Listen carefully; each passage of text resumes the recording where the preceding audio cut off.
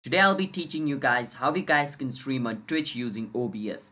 It's pretty simple. So right now I'm using OBS recording over here to record my screen. So if I want to stream, I can click on start streaming and my screen will start to stream. But before you click on start streaming, you need to set up your OBS with Twitch. For that, you need to click on file at the top left and click on setting. Now once you're inside setting, you need to click on stream.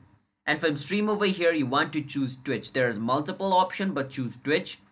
And now you need to connect your Twitch. You can also use your stream key. You can click on use stream key and connect your stream key, but I will suggest you to connect your account because it'll be easy for you to stream once you connect your account, because once you connect it, you don't have to do it every single time. You click on connect account and then it's going to open up your browser over here, browser of OBS. Once OBS browser opens up, from over here you can log in into your Twitch account. So enter your Twitch username and password and you should be able to log in into your Twitch account.